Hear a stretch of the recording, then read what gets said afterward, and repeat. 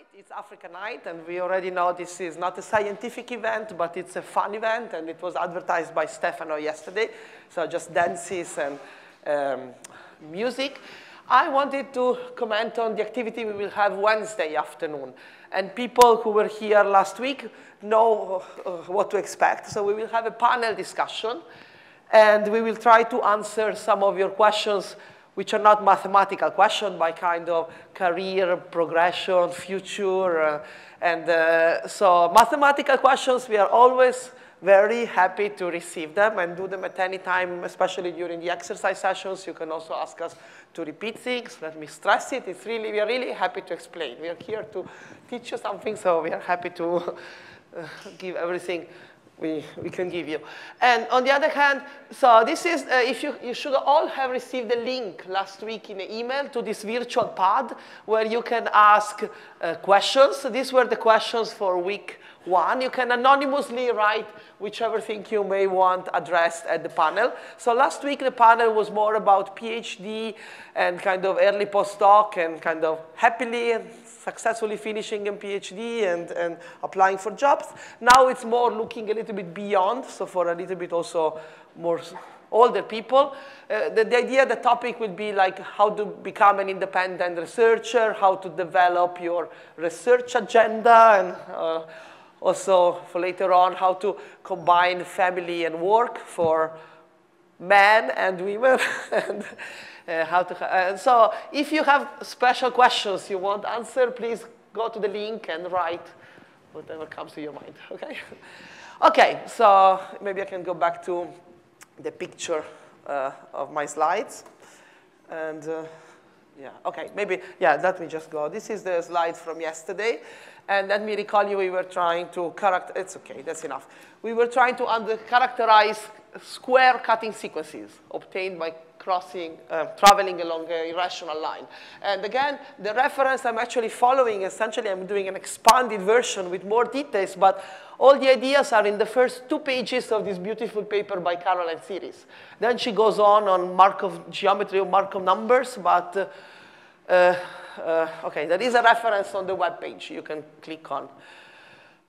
Okay, more serious details about combinatorial properties and even the solution to the hard questions about complexity that I gave yesterday. There is this book by Arnoux, and there's also a link to Ferenczi that I might give you. Okay, let me recall you where we were. So first of all, we made some kind of elementary remarks just by staring at this grid, and you can find a necessary condition for a cutting sequence. So we call it admissibility, and you cannot be admissible of type 0 or admissible of type 1.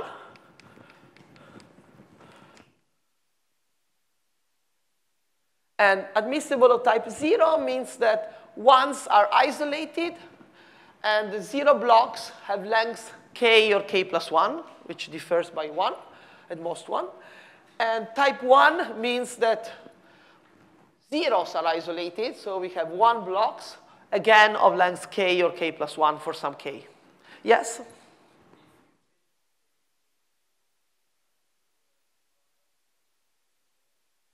Yeah, so maybe, first of all, yeah, I could put k greater than 1. If you take k is equal to 0, so you have only one. Yes, that's right. It will, yeah. So somehow when you decrease the type, at some point you swap to the other type. That's right. And again, let me recall you, maybe one thing I went fast in this proof. So I can assume that my angle is in between 0 and pi half. That's just because of symmetries of the grid. I can always flip my trajectory. And then type 0 and type 1 correspond to these 2 sectors, 0, pi over 4, and pi over 4, pi over 2. So if the slope, let's see, if the slope is less than 1, then we are type 1. And if the slope is greater, then I tend to hit 2 or more zeros. So this is type 0, okay? OK, then we had, this is all review, because we stopped kind of in the middle. So then if I have an admissible sequence, I want to do a non-trivial operation, derivation. And you should think that this derivation is at the combinatorial level is a form of renormalization. So I'm kind of, how do I say? I'm kind of zooming out. So if I'm blind and I don't see these small blocks and I move back, I can see all these blocks as a single digits. So I'm kind of zooming out, actually. So in case 0, I replace every 1, 0 to the k block with a 1. That's what we said. So let me do an example. If this is my sequence, we are in case 0, so we replace 1. Here, k is 3, so I replace this block. I see it as a 1. And this extra 1, no, this block, did I do it right? That block is a 1. This block is another 1. And the extra 0 stays a 0. Sorry, this block is a 1. Then I have a big block, which is a 1. And another block, which is a 1. Another block, which is a 1. And then this extra 0 stays a 0. Okay. So, and I didn't say it yesterday, but this definition has another half. So if you are in case 1, you should do something similar for the other type. So in case 1, you want to replace 0, 1, 1, 1, 1 k times with 0. And again, maybe let me do another example. So if I have 0, 1, 1, 0, 1, 1, 0, 1, 1, 1, 0, 1, 1, 0, 1, 1, 1, omega prime is 0, 0, 0, 1, 0, 0, 1, and so on. OK? Where? Here. Thank you. Yeah, here. So that's a 1, and that's another 1. Yes. And you can check, maybe a remark to remark, when you do this, you flip type. So when you derive, you will get something of the, well, you flip type. Okay. If you are, again, admissible, it will be admissible of the other type. In general, you may not be admissible. In my case, this is not admissible, so this is not, omega will not be a cutting sequence.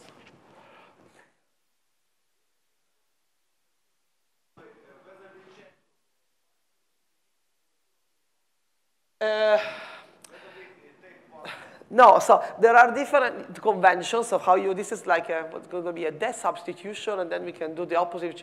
You can choose either one, but you have to do it consistently. And I hope I will do it consistently later, but yeah. Yeah, you can do, there are different conventions also here. OK, so now the main theorem. So the main theorem that I stated 2 theorems. And the idea is that admissibility is not enough to characterize cutting sequences. It's just a local condition. But when I do this operation of derivation, if I impose admissibility on infinitely many scales, on the derived sequence, on the derived sequence of the derived sequence, if it's infinitely derivable, so if every time I derive, I get back something admissible and I can derive again, then this actually, first of all, this is true for cutting sequences. So cutting sequences, I can derive them infinitely many times and get always admissible sequences. Cutting sequences are infinitely derivable. And now you can ask me, is this a characterization? So is an if and only if. And it's almost an if and only if. So it's if and only if you take the closure.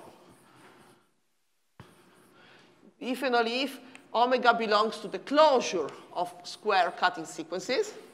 And what is the closure? This is the closure in the space, if you want, 0, 1 to the z, Last week we had the distance and we had the topology. So if you kind of take sequences which can be approximated as limit of cutting sequences, this becomes if and only if. And I'll have you an exercise to think about if you can find something which is in the closure, but is not a cutting sequence.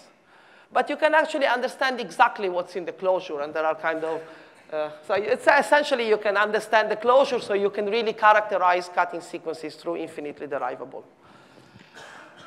And not only that, but given a cutting sequence, if I tell you that a sequence passed my test and is a cutting sequence, but I don't know which line generated it, I can recover the direction from the combinatorial process of deriving. And this is the thing. I take my cutting sequence. By theorem 1, it's infinitely derivable. So I start deriving. And I record the values. So A0 is the block's value of the sequence. A1 is the block I derive, and I look at the length of the blocks of the derivative, and so on. And as I do this, type flips. So it will be type 0, type 1, type 0, type 1, but I just record the value. And the second theorem tells me that the tangent of the slope is actually given by the continuous fraction with those values as entries. Okay? Okay. Yes, this is k's. These are the k's. I call them A to make them continued fraction, but these are the k's. K's. Okay? Sorry?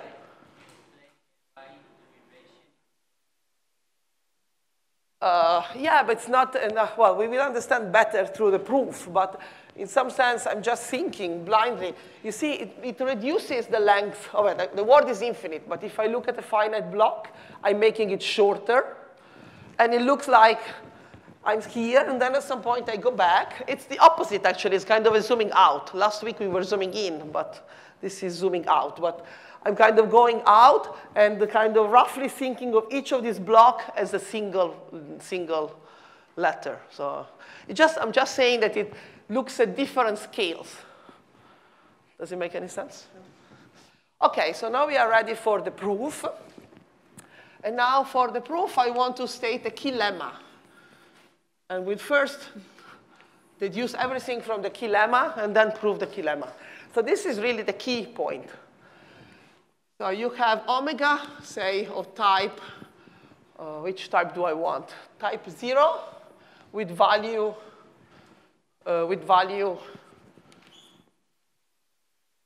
k. And now I'm going to consider the following matrix: 1, 0, k, 1. Maybe I'll call it AK. Hope I have the right matrix. 1, 0, k, 1. Yes, hopefully. And if it's type 1, I will only write the statement for type 0. If it's type 1, you have to take the transpose of this matrix.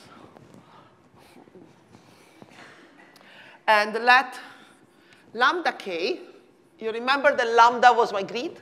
Lambda k is AK of the grid. So let me do an example. If k is equal to 3,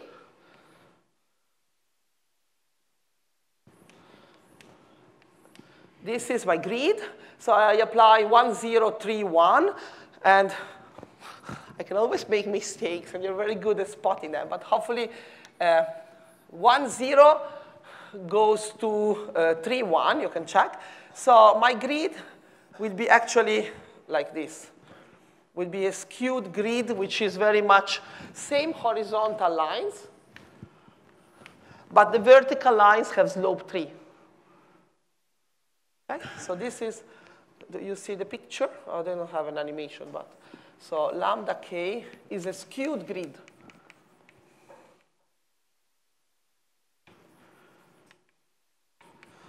OK?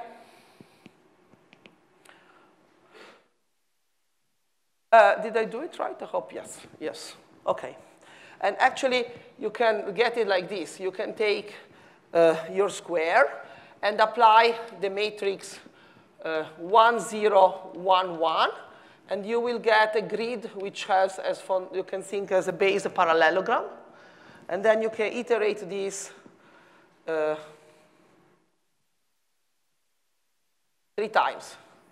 So basically, this matrix is shearing. It's shearing your square up by 1, and you do it 3 times, and you get this skewed grid. Sorry, this example was an aside. So the key lemma, let me go back to the key lemma. So Ik is this, then omega prime, the derived sequence, is the cutting sequence of the same line L, with respect to lambda k, skewed grid.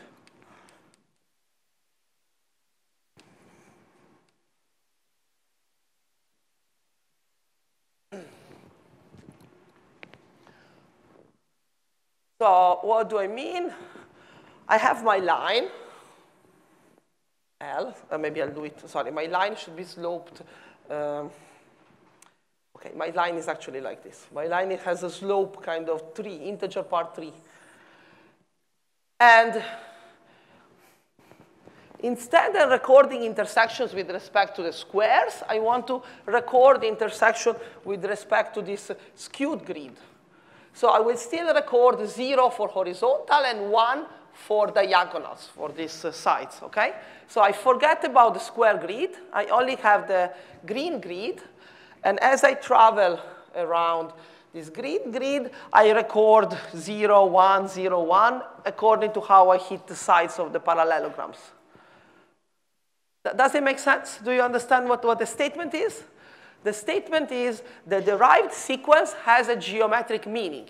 It is a cutting sequence, but not with a unit grid, but with respect to a skewed grid.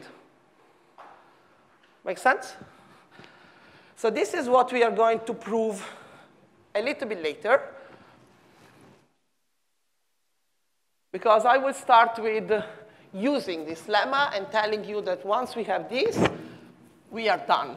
Well, once we have these, we have our renormalization machine.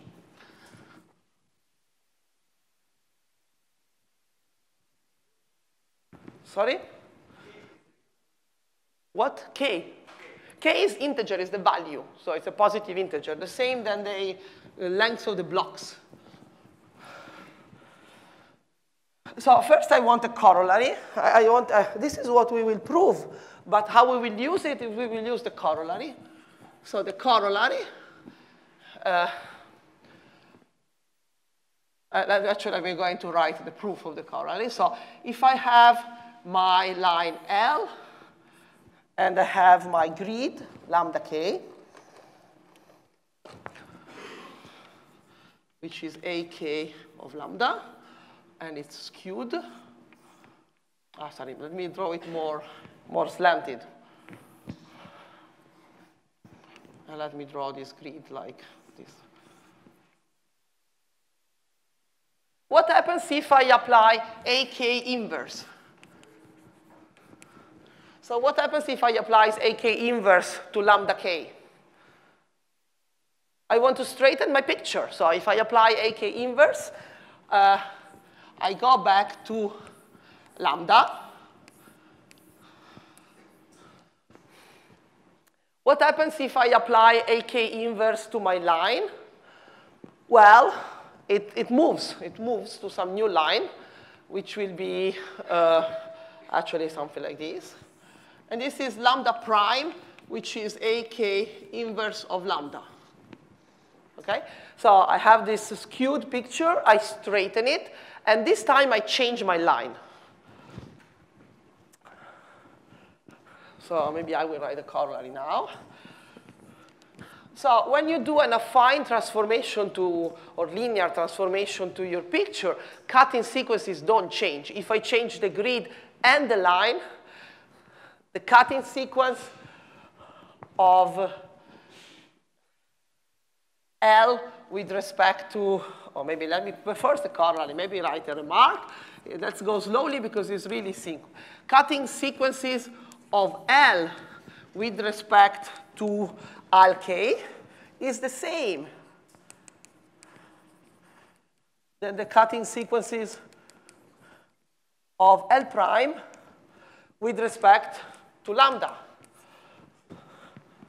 Do you believe this? I'm not doing anything less than deforming my picture, but the cuttings are the same.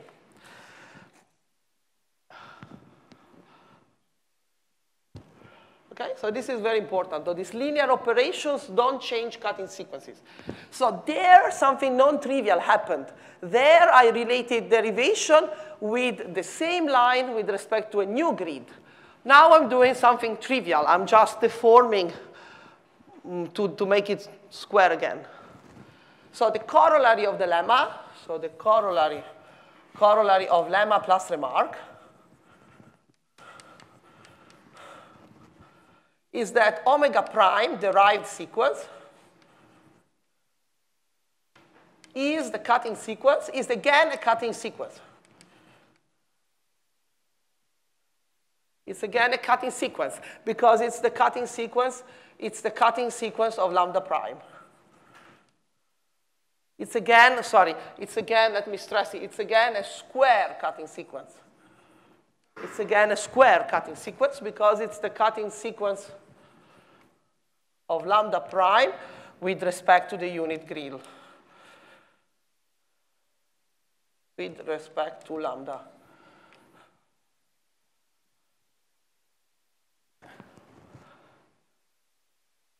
Is it clear what's happening?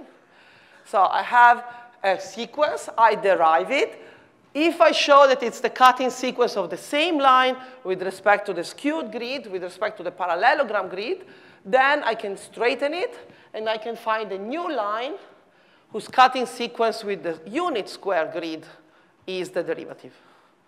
Okay? So do you see why we are done? Can anybody prove theorem 1 now? Why cutting sequences are infinitely derivable?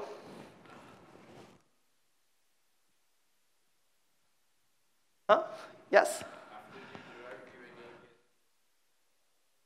Yes? So do you remember what we showed yesterday, that if I have a cutting sequence by elementary inspection, I know that it's admissible.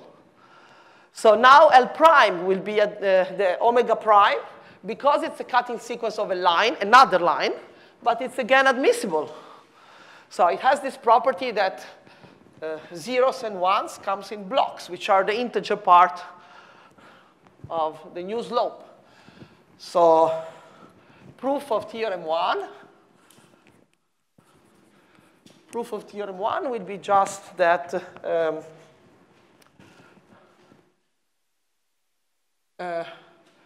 so omega is admissible because it's a cutting sequence. Again, cutting sequence implies admissible.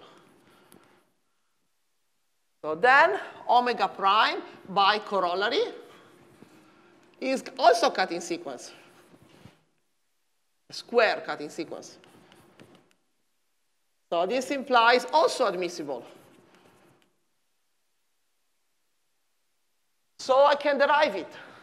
So I can consider omega prime. And again, you can repeat using the key lemma again.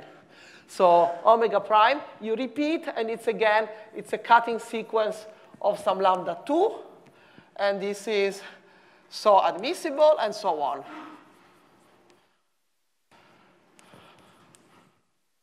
Does it make sense? Okay. So being a cutting sequence guarantees admissibility. So if each derivative is a cutting sequence, each derivative is admissible, and I can derive it again. Okay. And now for theorem 2, so let's do proof of theorem 2. I just need to compute for you what is, so compute theta prime direction of L prime. I want to compute what's the direction of L prime, okay? So what is the direction of L prime? Okay, so now I hope I don't get it wrong, because I have to apply 1, 0, K1 to say cosine sine to see where the direction go. Cosine sine theta, so I get what? I get cosine theta over K cosine. Sorry. I have to compute the inverse, because I'm applying AK inverse. I'm applying the inverse, so I have a minus. And this is K minus K cosine plus sine. And this I can write as, let's say, 1 over tangent theta minus K. Okay? Maybe I write it here. The key lemma we want to keep. Maybe I write here.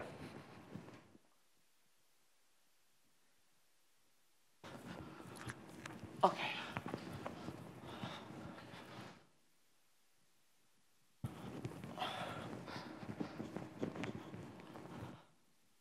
Okay, so the tangent of theta prime is related to the tangent of theta. Sorry. This is badly written. This is the linear map, but I'm already taking the ratio. So, okay, maybe I shouldn't. Well, that's okay.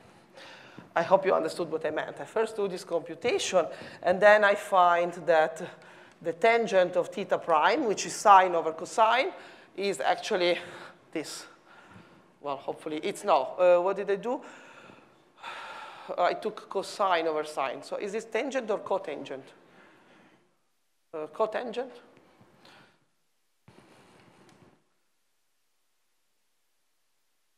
I apply to cosine and sine, and I get cosine prime and sine prime. And then I take the ratio, so I get the cotangent. So let's see if I can get it right. So tangent theta, I can write my original tangent theta. I can solve for tangent theta, and I get 1 over cotangent. So I think, I guess, tangent. Huh? Was it right with tangent? I would be happy if it's right with tangent.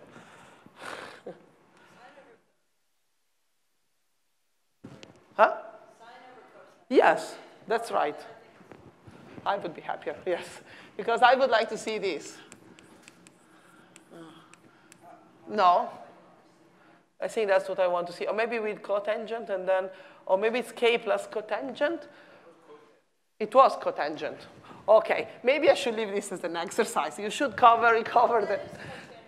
It is cotangent, but then I can write it as this. There's another inverse, so plus tangent. Okay. Okay, but then I think tangent of theta prime will be something which is less than 1, because you kind of flip type. And then you kind of, if you want, you can also flip the line. Okay. So first of all, this k, let me say that this k was actually the integer part of tangent, which if you want, you can call it's a0 in my expression. And then you want to prove that this one, again, you can write it. If you want, at this point, you can flip at x is equal to y. And from L prime, you can look at this L prime flipped. And this is, I'm confusing everybody now again. This is k plus 1 over tangent of theta prime flipped. So this is going to be something greater than 1. And then you can repeat by finding the integer part. And OK, I leave you, yes.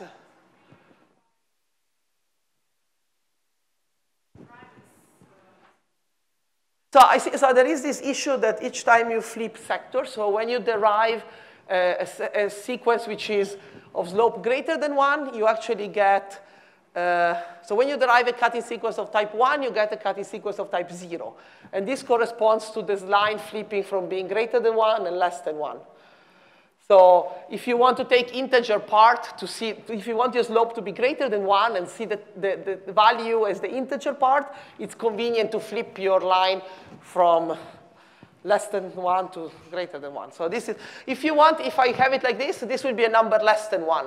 So to find the value, you can also think of it like this. This is a slope which is less than 1. So to find the value, I need to take the integer part of 1 over, because it's horizontal. So I need to take 1 over and see how many times I cross. Or you can flip it and then have value greater than 1, which maybe you immediately see the integer part appearing.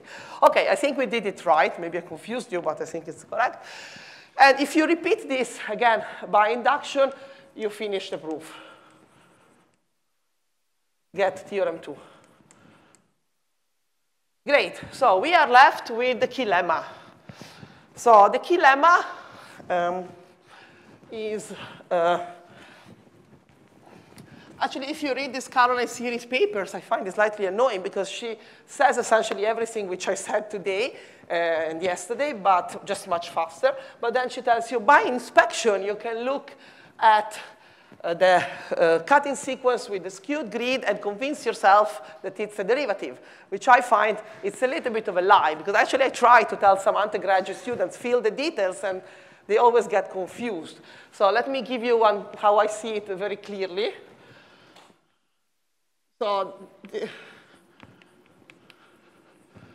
So actually, I think it's really nice and convenient to think of this 0, 1, 0, k, 1, to break it up into smaller steps, and to think of it as 1, 0, 1, 1 power k, and analyze just the effect of a single shear, which is much easier to analyze. So what's happening?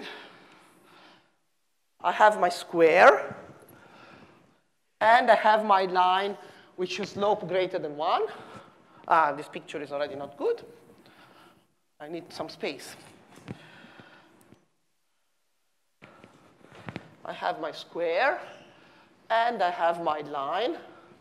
And then I have my, again, it's not big enough. I want to have 2 squares. I need to draw 2 squares. Okay?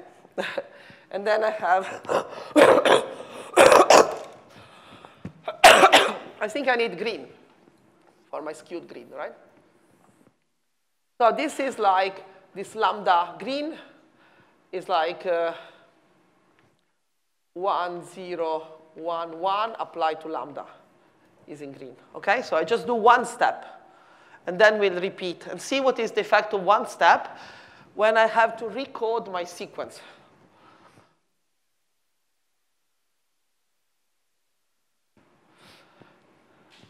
So I want to, so my original cutting sequence, I was coding with 0 and 1s. And now what I need to do, OK, so the 1s are the same. So the 1s are the same, because I didn't change the 1s. But instead than recording the horizontal with 0, I need to record the diagonal with 0. OK? So diagonal gives, and now I'm going to call it the green 0. So I just want to record when I hit the diagonal, OK? I want to ignore when I hit the horizontal and just look at the diagonal. And now maybe we can just draw 1 square and 1 diagonal. So now you really have to do elementary inspection. So I have 0, 0, white 1, and here I have a green 1. Maybe it's not. Huh? OK, so maybe I will call it 2. Should I call it 2? So now I want to code into 0, 2 instead than 0, 1. So what do you remark? So what do you remark? That each, if I cross, if my trajectory crosses, my trajectory is a slope greater than 1. So if it crosses 0, 0, so between 0,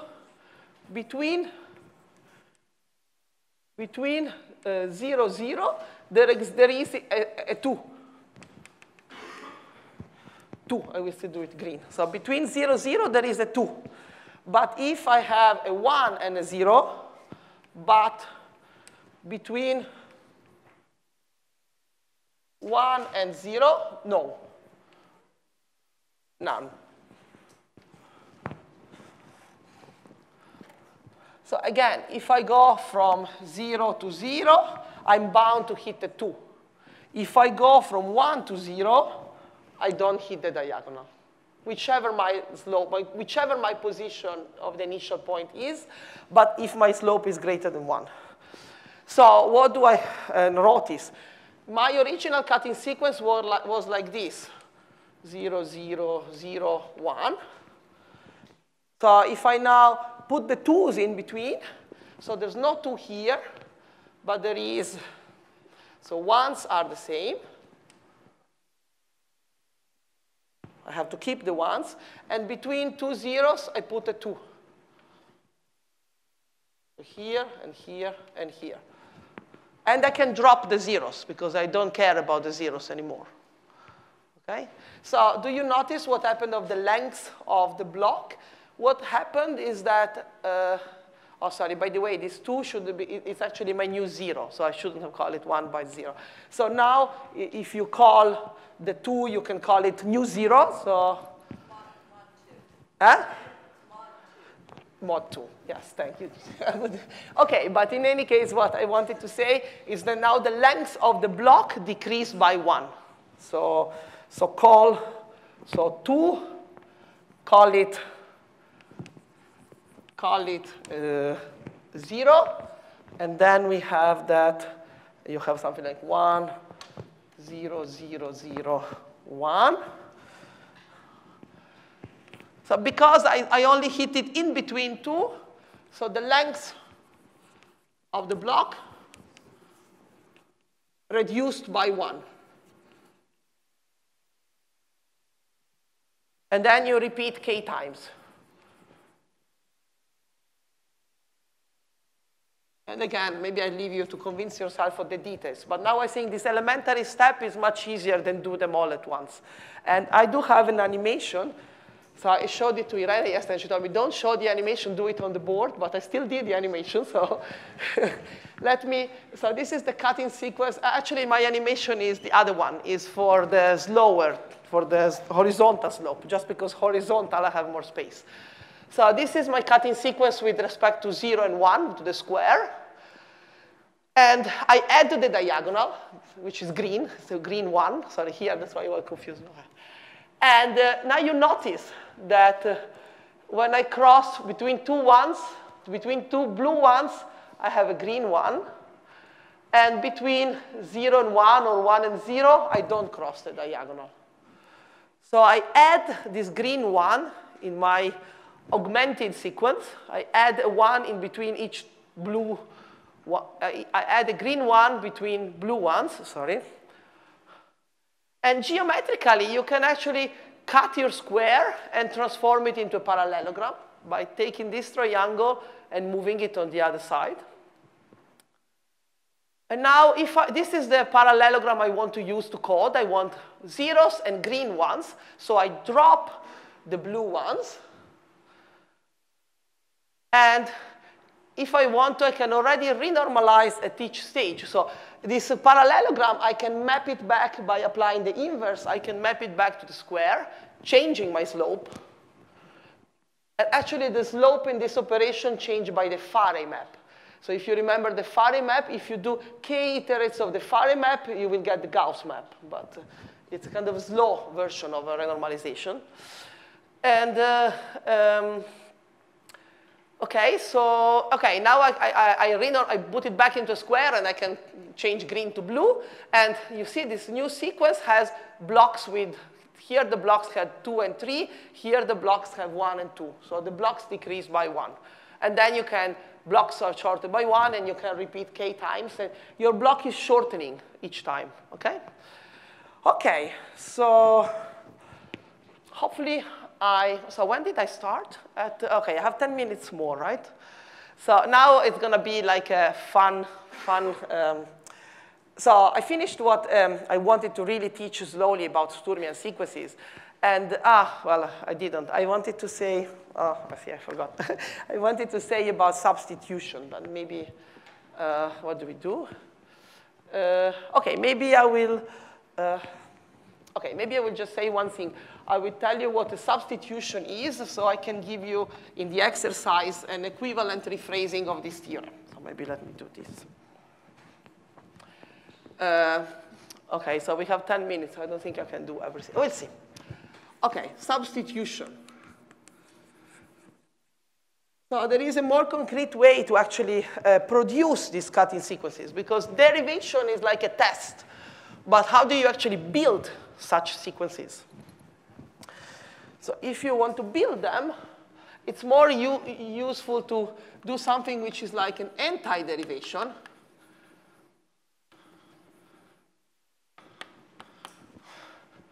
So a substitution, sigma, it's a map from letters, say 0, 1 in my case, to words in 0, 1. So, okay, I will not do, maybe we'll do, okay. I will do just this, I will do substitution, because then I want to give you an exercise. Okay, so let me give you an example. Let me have the substitution, which I'm calling sigma 0. So sigma 0 could be, I could say that sigma 0, I have to tell you what it does on 0 and what it does on 1. And I can say that sigma 0 is fixed. Sigma 0 is fixed and maps into itself. And 1 becomes 0, 1. Okay. And now you can sigma acts on bi-infinite sequences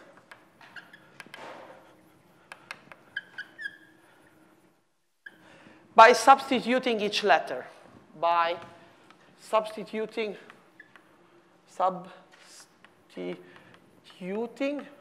each letter. For example, let me just tell you what is sigma of a finite block, like 0, 0.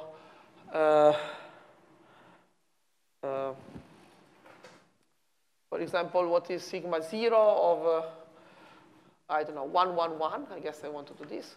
What is sigma 0 of the periodic sequence 1, 1, 1, 1? Or maybe let me do something else. Sigma 0 of 1, 1, 0, 1, 1, 0. So as my sequence could be bi-infinite, but let's just look at a finite piece. What happens when I go through my sequence? Each one, I replace it with 0, 1, and each 0 I keep. So this is 0, 1, 0, 1, 0 I keep, 0, 1, 0, 1, 0 I keep, and so on. Okay? You can substitute each letter. Okay? And then you can actually iterate the substitution and apply it again, for example. So actually, let me write, just for curiosity, let me write the k power. So sigma 0 to the k is sigma 0 composed with sigma 0 k times. What does it do on 0? Nothing. What does it do on 1s? So each one produces 0, 1. Then the 0 stays, and the 1 produces 0, 1. So you can convince yourself that this is 0 to the k 1. And you might notice that these blocks look like, the substitution looks a little bit like an anti-derivation. So derivation was taking blocks of this form and shrinking. This substitution is taking letter and expanding them. And there is a pair substitution. So there is companion substitution sigma 1, which does the opposite. So 1 is fixed. I hope I didn't get them wrong, but I think it's swapped, so it's 1, 0. I will check them later for the exercise. OK, 0, 1, 1, 0, 0, 1. OK, so sigma 0 and sigma 1 are called Sturmian substitutions. Not surprising, because you will see.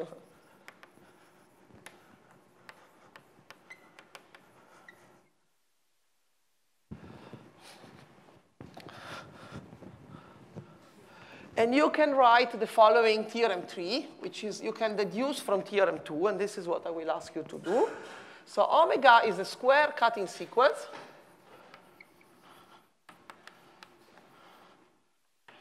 Or maybe if you want, it's in the closure of the square cutting sequence, if and only if. If and only if I can get it by, in some sense, applying these substitutions. I want to produce this sequence. And I write, actually, first I will write an expression which maybe is not so clear, but maybe I will write two ways of writing this. You can write it like this. You can write it as intersection in n of the following thing. And actually, let me add, in direction theta, which is equal to a0, a1, dot, dot, dot, dot. If and only if I can write it like this, so I have to put last sigma 0 to the a0. Then I have to put sigma 1 to the a1. Then I have to put sigma 0 to the a2. So I alternate the types 0, 1, and the powers are the continued fraction entries. And I will stop at, anything, an, and then put 0, 1 to the z. So that means there exists a sequence so that I can apply the substitutions in this order and get my sequence.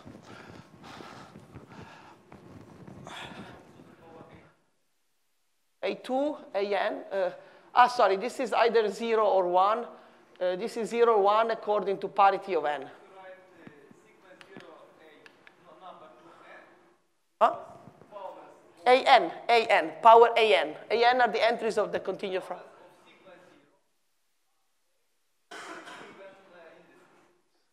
Yes, we can write it like this, sigma 0 to the 2n. That's what you wanted, right? Yes. And actually, another way to say this, you can think of it, I'm going to write a limit, and this maybe looks more constructive. So you can start from, say, if I'm with 0, you can start with the periodic sequence of 1s. So this is 1 periodic.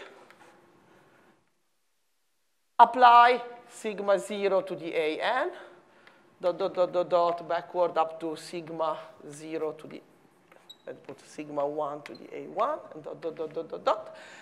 And so basically, OK. What am I saying? And I have an exercise. I really want you to try to do this yourself. Start from a block of 1s. Apply these substitutions from n to 0. And then start from 2n. Sorry, this was it. 2n. And then repeat the same thing starting from 2n plus 2 and going backward. What you will notice that the sequences that you are getting have longer and longer common blocks. So if I start very far and apply these substitutions, they are made so that they kind of expand. They have a common central block.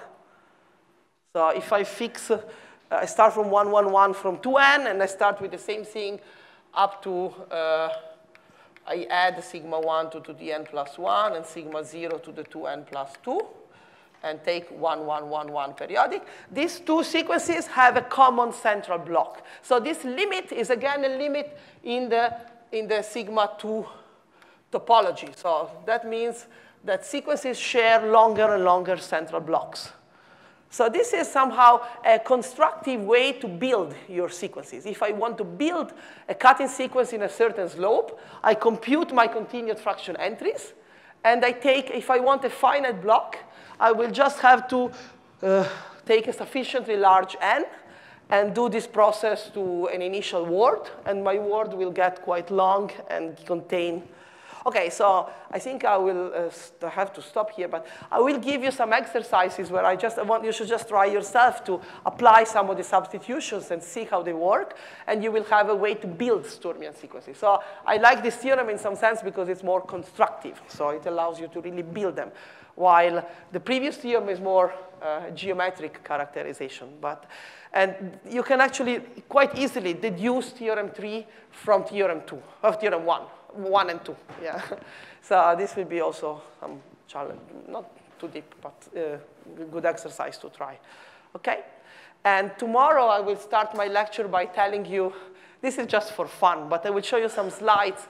And I will tell you that you can do the same for not only for the square, but you can do the same, for example, for other regular polygons like the octagon. And I will show you some slides of my talk. So you see that this is not too far. There's still some quite recent research which builds upon this. And then we will move to translation surfaces and interval exchange maps. And what do you do when you cannot renormalize geometrically so nicely? Okay.